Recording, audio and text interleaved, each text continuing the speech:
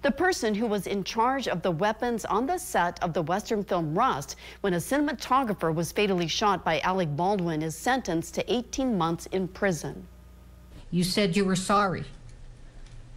You were sorry, but not you were sorry for what you did. You were sorry for it and hope they can find peace. It was your attorney that had to tell the court that you were remorseful.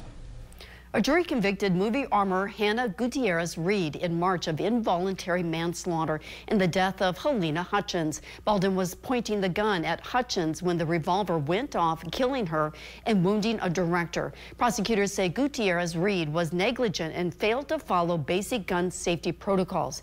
Gutierrez-Reed argues she didn't have the proper time excuse me, or resources to do her job, but she still tried her best. I am saddened by the way the media sensationalized our traumatic tragedy and portrayed me as a complete monster, which has actually been the total opposite of what's been in my heart. Baldwin pleaded not guilty to the same charge and says he pulled the gun's hammer but not the trigger. His trial is scheduled for July.